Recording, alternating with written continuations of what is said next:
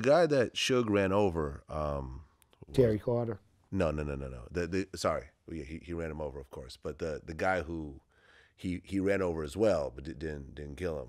Oh, he hit with the rearview mirror or something. Yeah, that was who was that? Bone? Yeah, that was supposed to be Bone. Bone. Yeah. Bone refused to testify against Suge. Facts. He got on the stand and said, "I'm not gonna." He actually blamed himself. Matter of fact, he said that my actions got Terry killed. That's gangster. Is that what you would have done? That's gangster. That's accountability. I can't say.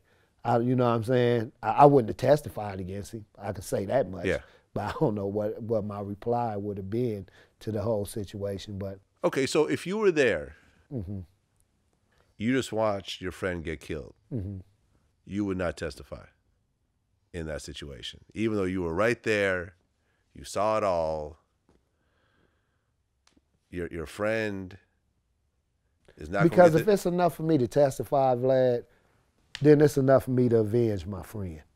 So I would keep it all the way street and I wouldn't testify, but me not testifying, that would personally self-obligate me to handle the situation. Okay. Do you see that the logic of that kind of creates a revolving door into prisons? It does. See what I'm saying? No, it actually does. But what do? Do we rely on the same law that oppresses us and rides down on us and incarcerates us at disproportionate ratios? We help them get rid of us? You know what I'm saying? But by taking the law into your own hands, you are actually helping them get rid of you, because you may see it as the proper thing to do, but the law does not. Fuck the law.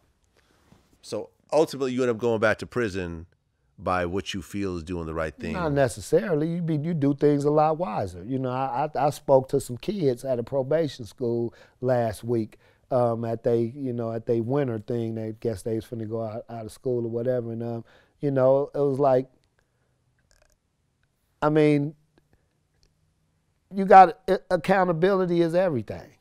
You know what I'm saying? So the revolving door and the law dictates how you should go about this. They don't even follow their own laws. What we look like following the law? Really? What we look like following the law? The law don't follow their own laws. Many brothers, they gunned down.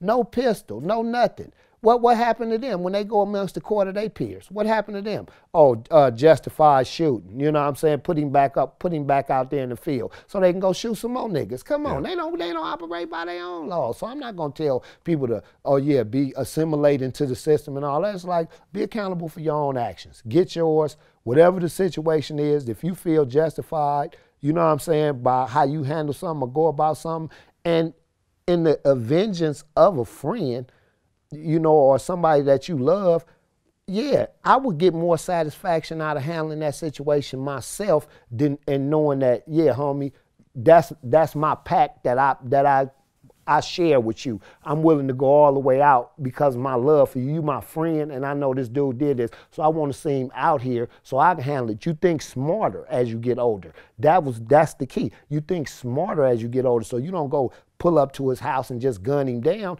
You plan a way to get him and knock him off to where you don't get caught. As you get older, you get smarter. You devise certain ways to do things differently. So you don't just go surrender yourself to the law. Oh yeah, I'm gonna let him get out so I can run up like New Jack City and gun him down, you know what I'm saying, and fuck my life off. Right, but just to be fair, in the world of camera phones and, cameras on every street corner and eyes in the sky. You're probably not going to get away with it. You're probably not going to get away with it. I can agree with that. You know what I'm saying? Yeah, it's not like the 70s where you could shoot someone in a back alleyway and then that's just that. Like, you know what I mean? Like in 2018, it's not the same playing field. No, it's stacked against you.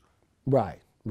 It's just stacked against you. Right. Like, that whole scenario. No, I wouldn't necessarily advise anyone to exact vengeance on their own for a situation that, for a crime or something like that. Yeah. That's just how if I felt that it was enough for me to tell on a person and get him locked up to never see the streets again or whatever, then I should give him a fair shake at touching down and me handling the business if I felt it was serious enough to take you off the streets for that. That's a cold deal, man, taking somebody away from their family and loved ones and, you know what I'm saying, their kids and, just life, that's a cold deal, man. Absolutely.